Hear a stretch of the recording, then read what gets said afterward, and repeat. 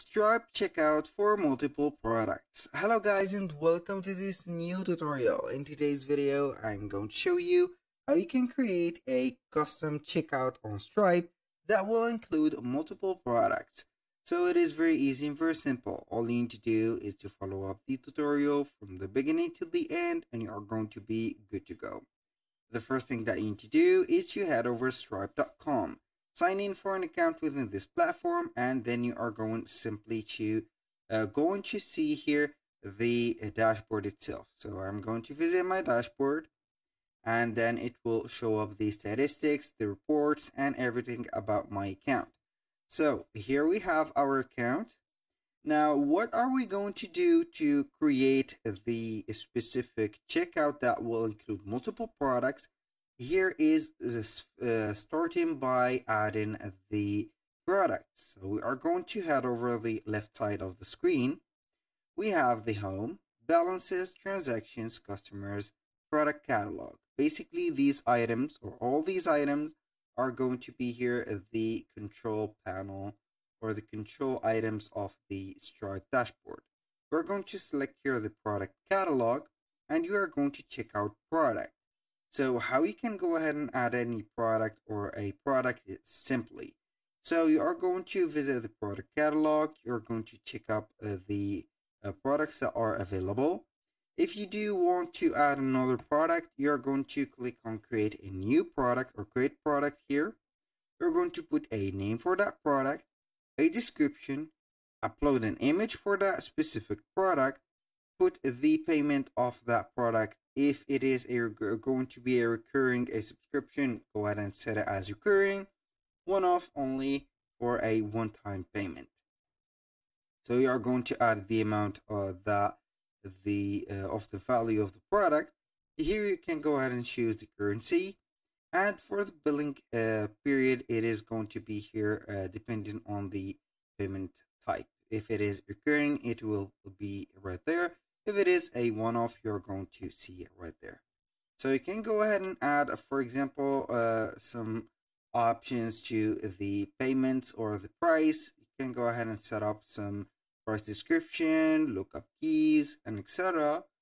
And then when you finish, you are going simply to click on add product. So as you can see here, we have multiple products that we have created or added already. So we are going to create the multiple checkout for these products. Here I will give you an idea on how we can create the multiple checkout. So if you have a Shopify store or a WooCommerce store and you have linked your right there Stripe account to the store, you can go ahead and create a checkout for the store first by adding multiple products to one checkout or one cart. Then they will be automatically taking the payment to the Stripe checkout and they are going to collect the money for you. Also, you can go ahead and get the idea of creating here some bundles. You can go ahead and create a bundle, set up, for example, the bundle and get an image like that. This is a representation of a bundle that I have created. Here we have three items, and these items should be right there mentioned on the description of that product. So you are going to create a normal product by clicking on that, and then you are going simply to add or upload the image of that bundle. After that, you are going to put here a high price, obviously. And now we are going to create the payment link that will allow us to create or get a multiple item or multiple product checkout on Stripe only. So we are going to get only that link and that will allow us to publish or share that checkout. Now, we are going to head over to the left side of the screen, as always. From the shortcuts, you're going to see here payment links. You're going to click on here. Or if you don't see it on the shortcuts, you're going to click on the plus button right there or the plus icon at the top. Then you're going to see that we have invoices or invoice subscription and payment link. So you're going to click on payment link and it will take you to the creation directly of the payment links. So this is till now very simple. So we are on the payment link section that we are going to create. Here we have the preview. As you can see, we are going to get the product name, the store name, and the price of that product. For the gathering information about the clients, you're going to get here a standard form of an email, a card information, a cardholder name, a country or region. The final button is going to be pay, or the action button. Now, here we have the payment page, which is this one. For the after payment page, it is going to be like that. It is going to be here thanking the customer about their purchase.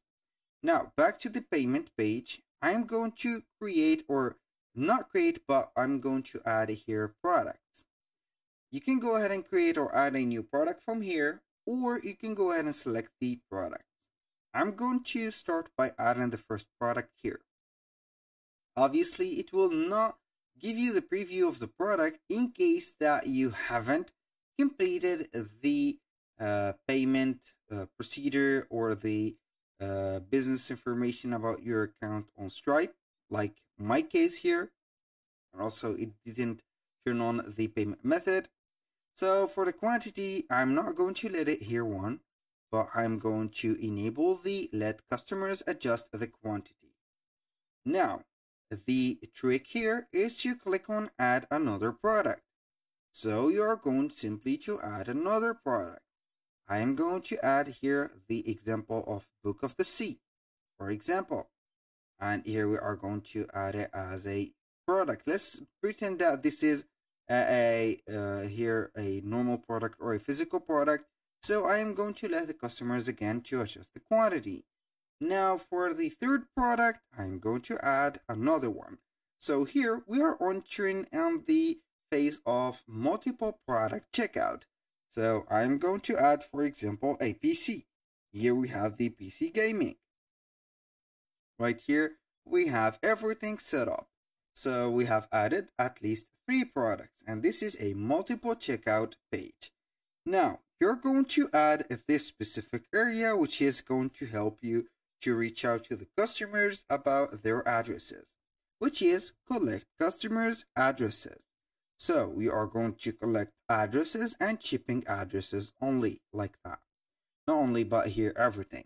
So you can add, for example, shipping rate, and here you have it. Either you are going to set it as international, like that I have created or right there, or you can go ahead and add a new shipping rate. So you can require the customers to provide a phone number, and this is very here logic. And for example, here I have some advanced options like adding some custom fields, allowing the promotion codes, allow the business customers to provide tax write their IDs, and etc. And it is up to you. So I'm going to click also save payments, write their details for future use. Here you can see that as the call to action. Here we have the pay, book, and donate as a call to action buttons. When you finish that, you're going to visit the after payment, let it see or let yourself see the confirmation page, etc. Then you are going to click on create a link. Obviously, in my case, I haven't completed my profile yet, so it will not allow me. But you are going to get a link, copy that link, put it wherever you want, put it as a hyperlink, or put it here and underneath link, or whatever you want here, and you are going to get that checkout for multiple products. That was all for today's video. Thank you guys for watching. I hope that you have enjoyed the content, and hope to see you soon on the next one.